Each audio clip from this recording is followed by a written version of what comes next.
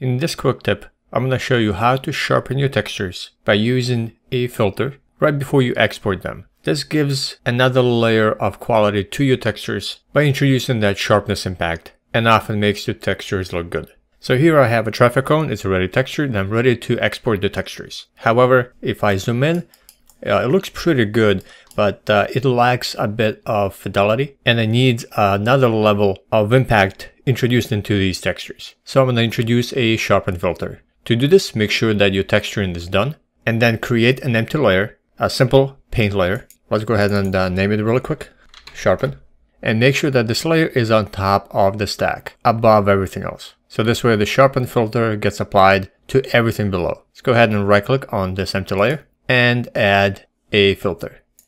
Make sure that the filter is selected right below it. Go to the properties, left click on the filter, and search for Sharpen, and apply it.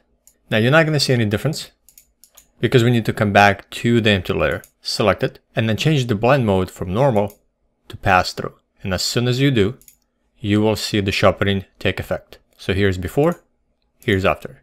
Looks much better. If the sharpening is too intense, make sure you select the Sharpen filter, go to the properties, and adjust the sharpen intensity.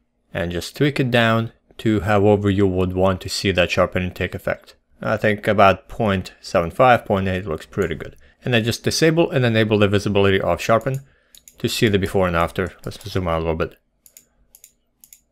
And this is how you apply a Sharpen filter to your textures. Want to know more on how to use Substance Painter completely from scratch? I put together a course that will show you how. And I put everything I know on how to use Substance Painter into it, so you can begin using Painter to texture your meshes in the shortest amount of time. You can pick up the course right now and begin watching, and I'll see you in there.